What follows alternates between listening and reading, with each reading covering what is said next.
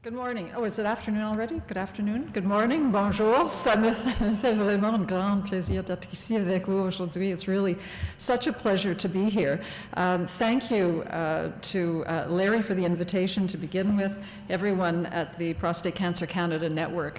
It's not often, in fact, probably never, have I been able to spend a Saturday morning with essentially a room full of very gracious gentlemen and a few ladies thrown in there. So it's just been a pleasure. Thank you. And no lineup at the ladies' washroom. This is great. Shall I wait till you take a picture and get it done? Thank you very much. Yeah, so full disclosure right off the top, I am here representing the Association of the Innovative Pharmaceutical Industry. And it's somewhat ironic, I think all the physicians have left the room, haven't they? There's some tensions in the environment these days. I'm sure they had many, many things to do, and I must admit I'm feeling a bit daunted coming on and speaking with you after such a panel that we've had. Wasn't that tremendous? Every day I learned something, but this was just amazing. So kudos to the organizers, to Jennifer, and all those involved in pulling together this great panel. So I am representing that industry, but as mentioned, I come from the health sector background, and I'm as aware as I can be of some of the tensions that can exist between the private sector and a public good, in this case health, and specifically the current tensions around the price of pharmaceuticals. It came up today already. However, I'm not here to talk about that. I am committed to the idea and the ideal that the best solutions come from collaboration, from constructive dialogue, healthy challenges, and compromise. This is going to be the foundation and mainstay of my comments today and beyond. It is the vision of my association and industry to be the best partner possible, to contribute to creative solutions, and to share the weight of some of our most challenging concerns. In my words, I label it hope and inspiration. And as you've heard in the few words of introduction, and now I'm just really a few months into this new world of the pharmaceutical industry. And I have to say it has been enlightening, it's been exciting, and I'm going to share with you some of my learnings over the last few months, and hopefully it will be of interest.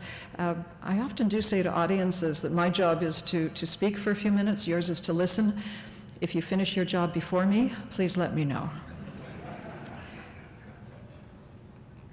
So here's just a bit of an outline of some of the things that I'd like to address. We'll do it all in hopefully around 20-25 minutes. I know there's 45 minutes on the agenda, but I don't plan on taking up all of that time. I hope to have some questions and hope even more to be able to answer them. So we're going to look a little bit about what the heck is IMC. I'm not supposed to say that, by the way. We've rebranded. We used to be RX&D. It's Innovative Medicines Canada. Take a look at the economic footprint. So what is the value of this industry to all of us? As I mentioned a moment ago, sometimes the dialogue in media and externally gets focused on the price. That dialogue has to happen, but beyond that, there's value. And the whole process from what we call bench to bed, getting drugs from that twinkle in a scientist's eye to where it will help all of us. Talk a bit about the economics, that urgency of access, what it takes to get a drug through, again, another aspect of it. And then finally, I'll finish up in terms of the power of partnerships. So I think I'm supposed to click now. There we go. That is Innovative Medicines Canada. Our job is to discover and develop new medicines and vaccines to improve the health of Canadians, all of us. For decades, Canadians have benefited from these discoveries. Innovative medicines and vaccines have eradicated diseases like polio and smallpox. And in just one generation, we've shifted HIV from a death sentence to a manageable chronic illness. And research continues to focus on finding an actual cure. We now have, effectively, a cure for hepatitis C. Who would have thought that? We're saving and enhancing the lives of many Canadians. But the challenges that we're all facing are daunting. I think we're all familiar with the many issues which Canada and other developed economies are dealing with. Aging populations, the rise of expensive orphan drugs, as they call them, and specialized treatments for very rare diseases.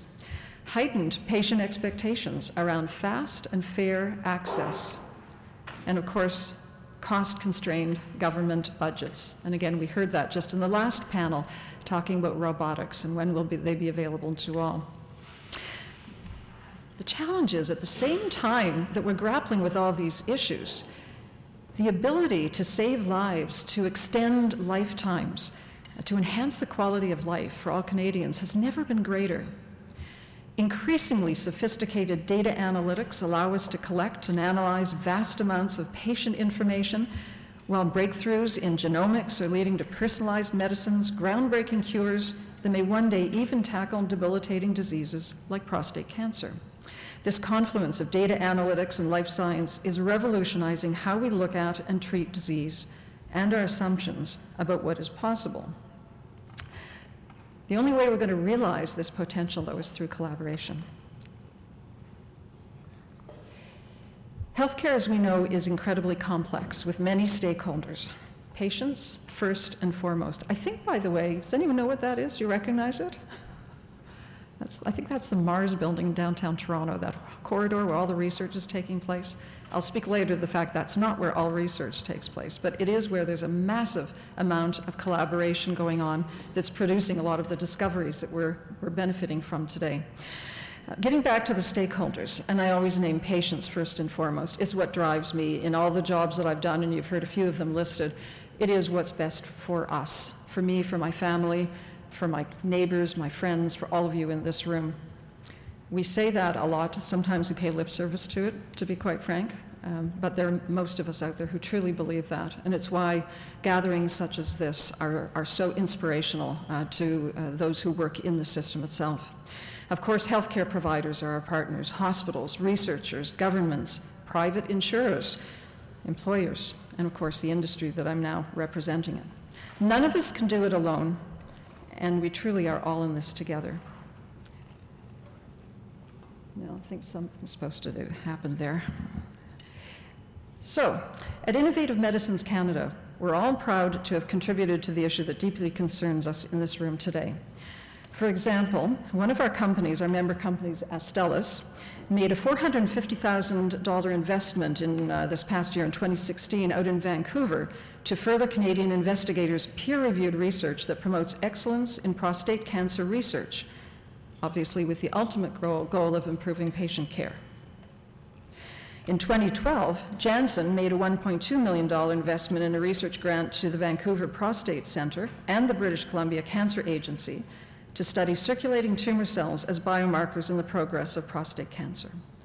The funds provided will help establish the BCCA as a Canadian Centre of Excellence in prostate cancer research. Today, what I'd like to do is reflect a bit on some aspects of how new therapies are discovered, approved, evaluated, and hopefully eventually adopted in Canada.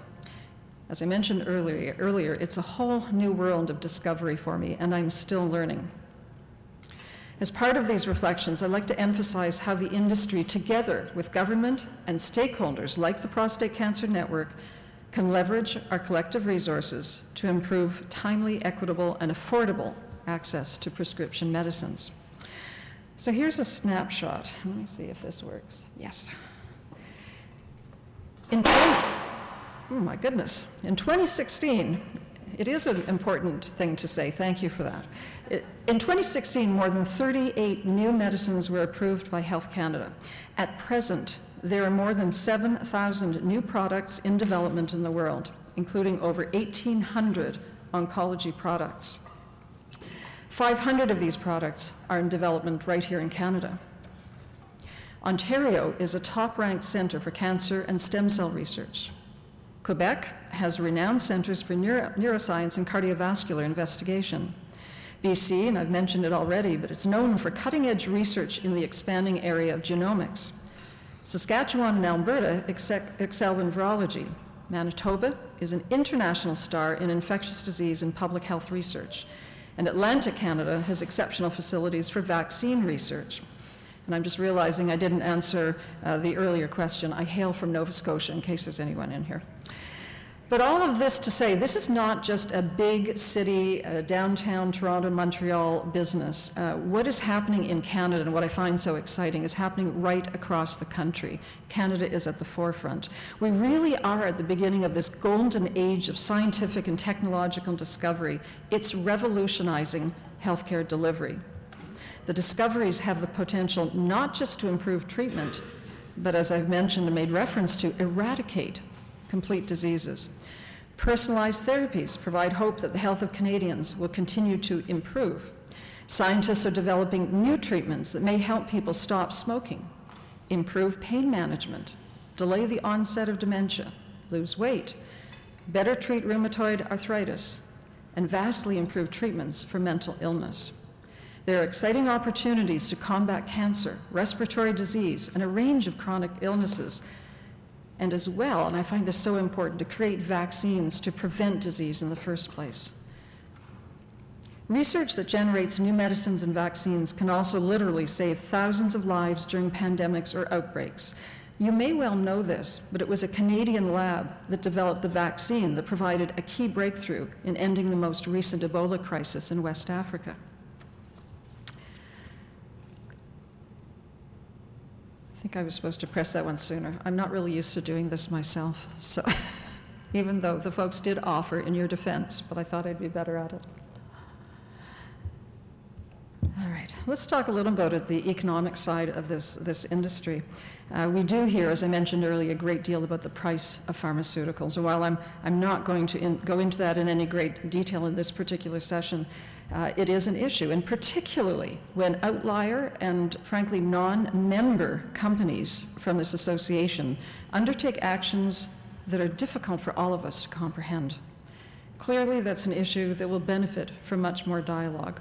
I was happy to learn, prior to signing on with Innovative Medicines Canada, that they do have a very stringent code of ethics which dictates members' actions. On the other side of the ledger from price, the industry is proud to be a strong contributor to the funding of these important products. From drug discovery itself into your medicine cabinet, it takes about $2.6 billion of research and development spending to create an innovative medicine. It's one of the reasons. The pharmaceutical industry, in the end, ends up being the source of almost all new medicines, and as you can see on this pie chart, 93% of the research is funded by industry, 3.5% by academia and nonprofit organizations, and 3.2% by governments. While I was with the Canadian Cancer Society the last few years, I was always incredibly proud of being able to say that we contribute about $40 million every year to cancer research.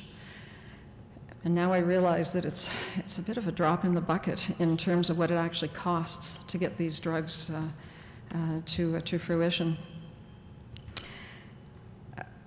Other facts that are emerging from some of the data analytics that are being conducted literally as we speak. Members of Innovative Medicines Canada support over 30,000 jobs in Canada. And I was supposed to have a slide on this, but yes, there we do.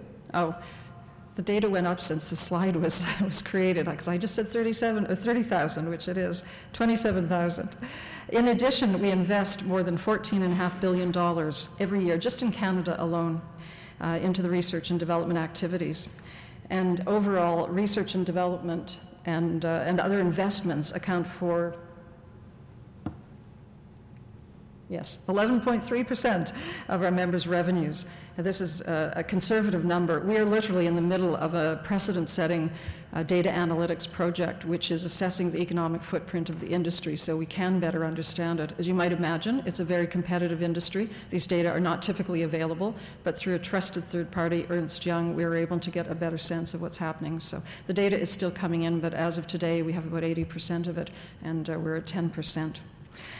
So in addition to this investment from the companies I represent, Innovative Medicines Canada founded in 1964 a foundation, the Health Research Foundation. The investments to date, and we do this in collaboration with Canadian Institutes of Health Research, CIHR, we've funded about $30 million to more than 1,700 researchers across the country. We also work, there's the foundation. There we are. We work with patient organizations and health charities, and for the last several years, Innovative Medicines Canada staff has taken part in Prostate Cancer Canada's Plaid for Dad campaign. You may recognize me up there, and certainly all of the Plaid. Send out lots of social media. All to say, this is a side of the industry that perhaps we don't hear about too much, but is as important as every other aspect that we tend to discuss. So I'll come back to this comment I made earlier about how do these drugs get from being a twinkle in a scientist's eye to actually being something of benefit to you and to me, to the patient. This process is complex, not very well understood. I am still learning the nuances myself, to be honest. There are perhaps people in the room who know it better than I do. All it takes is one molecule to create a new medicine or a new vaccine. It sounds simple, and sometimes, frankly, it can be. But generally, it's a very complex process. It takes between 10 to 15 years to get a new medicine to patients. During preclinical research, pharmaceutical researchers isolate between 5,000 and 10,000 compounds for potential new medicines. They then select only about 250 to go to testing and on to a next phase. And that stage alone can take 3 to 6 years to complete. In the second phase, researchers further narrow the selection for in-depth clinical investigation. And once that investigation is complete, they can move to clinical trials, which you heard about already this morning and perhaps are involved in yourself. All of this to say, however, very few products do make it to clinical trials themselves. That being said, one of the areas that Canada excels in is clinical trials. I was surprised to discover that currently there are approximately 4,500 clinical trials going on in Canada alone. In fact, we should take pride in knowing that Canada is a leading country in terms of clinical trials, second only to the United States.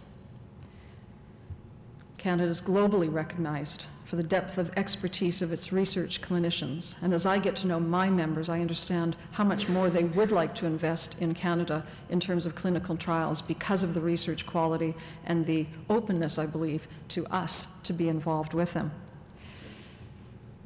We have an extensive network of academic health institutions and research centers as well. They're available to support these clinical trials. 16 medical schools, over 45 academic healthcare organizations, and approximately 13,600 researchers.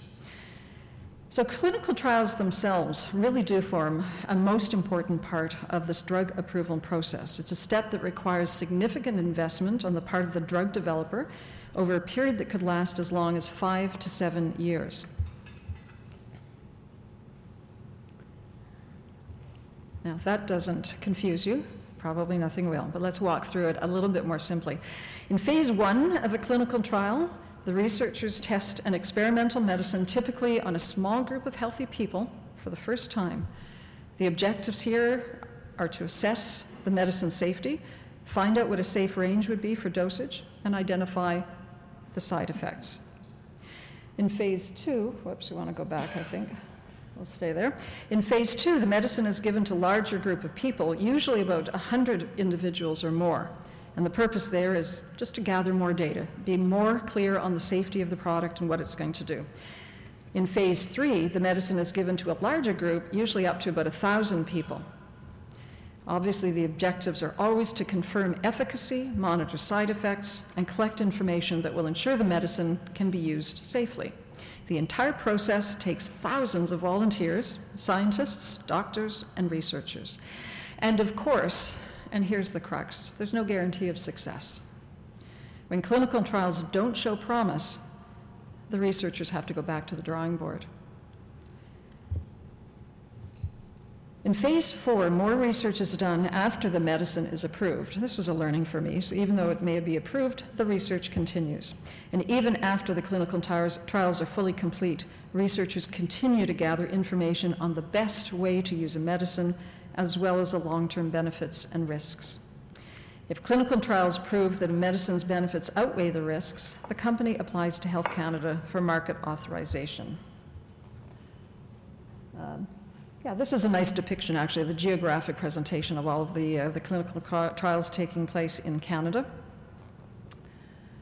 Oh, I guess I should have done this along the way. My apologies. There we go. Phase 1, 2, 3, and phase 4.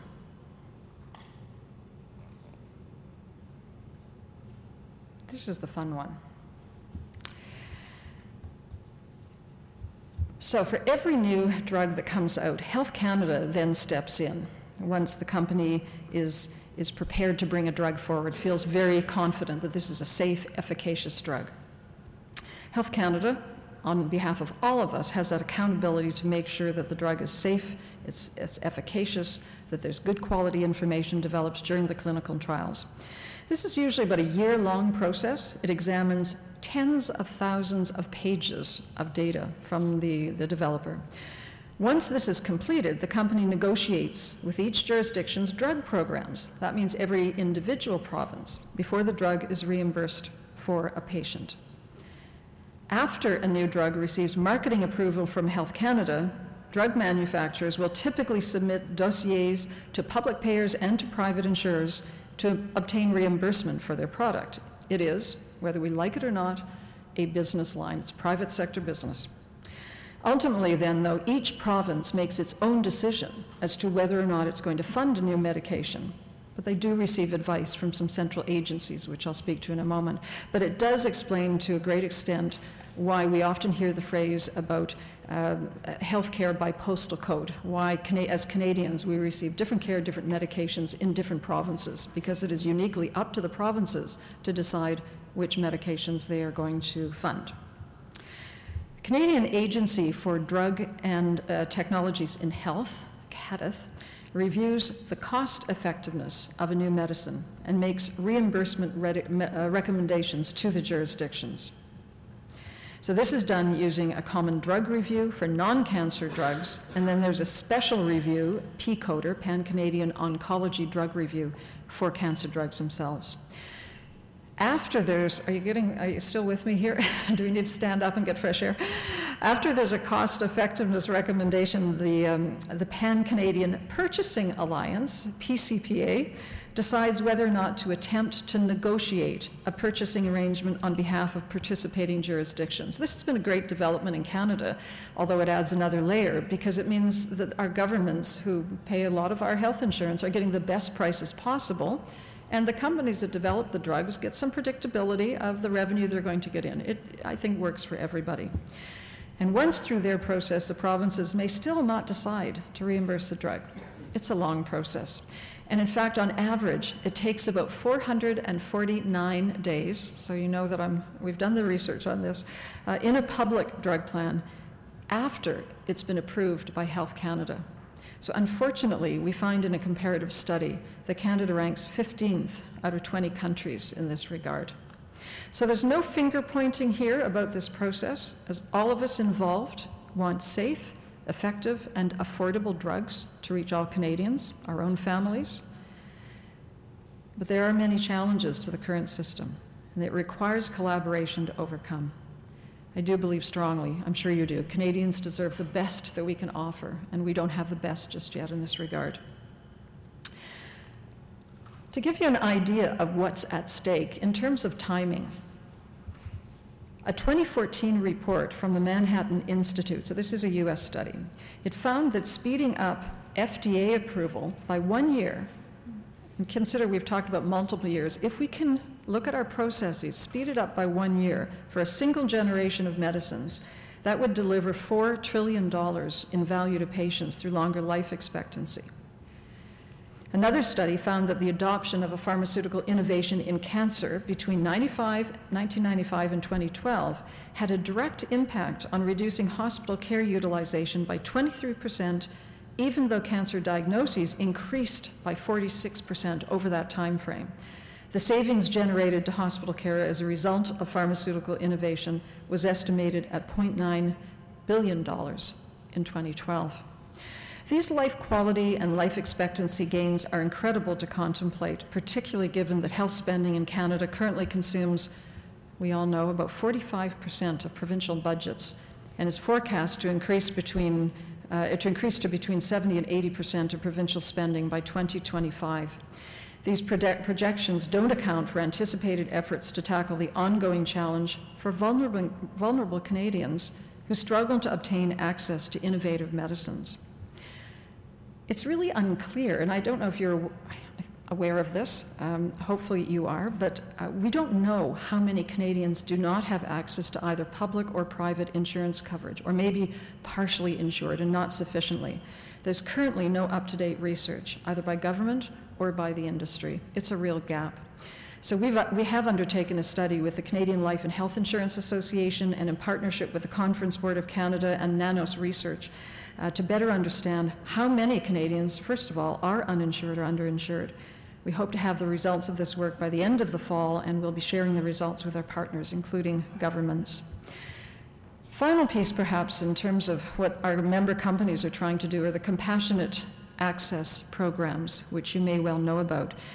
And this is particularly for those who are unable to access the medicines they need through either privately or publicly funded coverage. Between 2010 and 2014, I have the data for those years, Innovative Medicines Canada provided more than $770 million in free product donations by its companies under these programs. So new medicines can offer benefits to the health system itself, offsetting costs by reducing ER visits, eliminating the need for surgeries or other costly procedures, and allowing individuals to better manage chronic disease. When recognizing that sustainability of our health system is critical, the value calculation of any element, including pharmaceuticals or robotics, will benefit from a deeper and a broader assessment than price alone, and include the value of global investment, of high-skilled jobs, a healthier and a more productive population. This is particularly true with the rise of breakthrough medicines. And I mentioned earlier about Hep C, that certainly very expensive in the short term, the value to patients is incalculable and far cheaper and more effective than years of enzyme therapy and liver transplants. There's an interesting example we've come across of a recently developed gene therapy for severe combined immune deficiency, better known as bubble boy disease. You might have heard about it. This young boy who was forced to live literally in a plastic bubble. This rare and deadly condition leaves children unable to protect themselves against infection. But in a small clinical trial with a new drug, 100% of patients remain alive 3 years later. Now the cost is high, $665,000 for a single dose, but it cures the condition. Italy was the first country to embrace a pay-for-performance model. That is, you pay after the drug has shown its impact. And they did that to alleviate intense budgetary pressures. They nevertheless agreed to cover the cost of this therapy. And the reason is that the upfront costs of the treatment are considerably less compared to the alternative current standard of care, which is estimated to cost $4 million over the course of just a decade of the life of one of these individuals.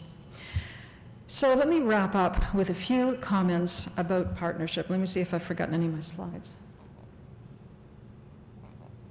Here we are, vulnerable. We'll get to that again. So innovation-driven research that leads to new medicines helps Canada keep its publicly funded universal healthcare system strong.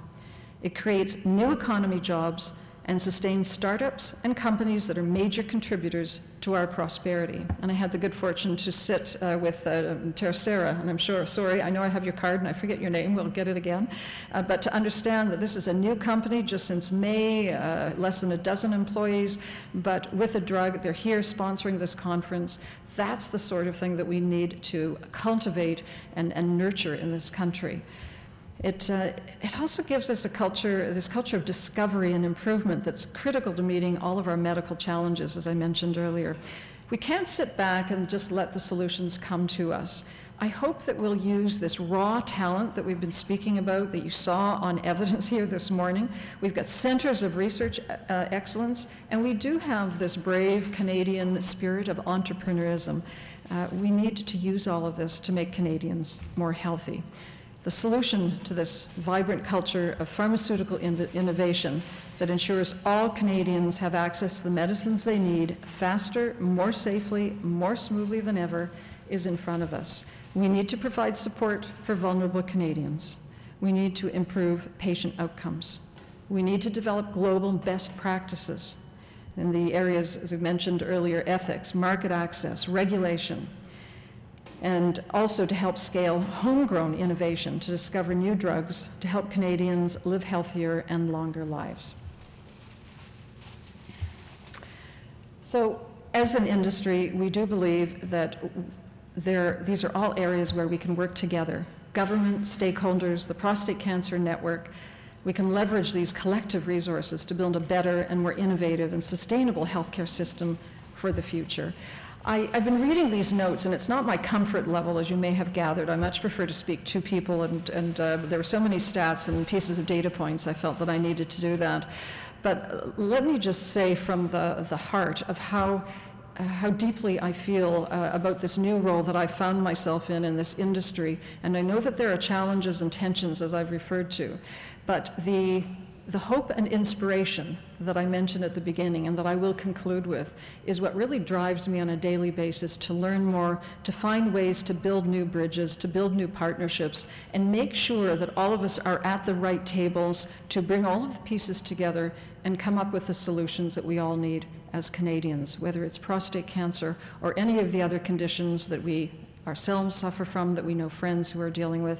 It should be a driving force for all of us. We can all do better, and that's what I hope to contribute to. Thank you very much for your attention. I'll look forward to taking any questions.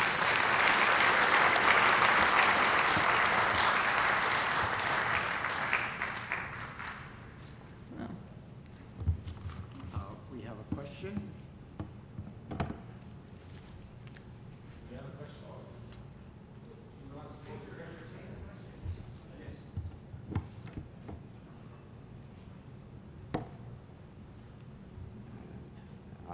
My name is Harry Splett from Bell's Corners, and I've noticed from time to time drugs are taken off the market either in Canada, in the US, or in Britain. How is it that a drug can get through this very secure system that we seem to have and still do harm? I wish there was an easy answer to that question, and as I said earlier, there may be others in this room that do have an answer. I guess I would offer that no system is perfect. As I mentioned in my comments, research continues even after all of the structures, the bodies that we have in place have deemed this efficacious, that new research comes to light, and thankfully, I would say, if that does happen, the powers that be do pull drugs off the market. I don't think it's planned. I don't think it's through thoughtless processes. It's just the way of the world. So I don't have a better answer for you than that. Specific cases, there may be some specific reasons behind those individual drugs, but in general, I would say that we have the most safe process that we could possibly ask for, as do most of the other countries that we deal with in the world, but it's not perfect. There's another issue that I might put on the table, that there are a lot of us who, and again, I don't believe that this influenced decisions, but we would be far more concerned if drugs that had the potential to be effective were withheld for another decade and costing many more lives because the research wasn't perfect. So it's a bit of a balancing act. You're welcome.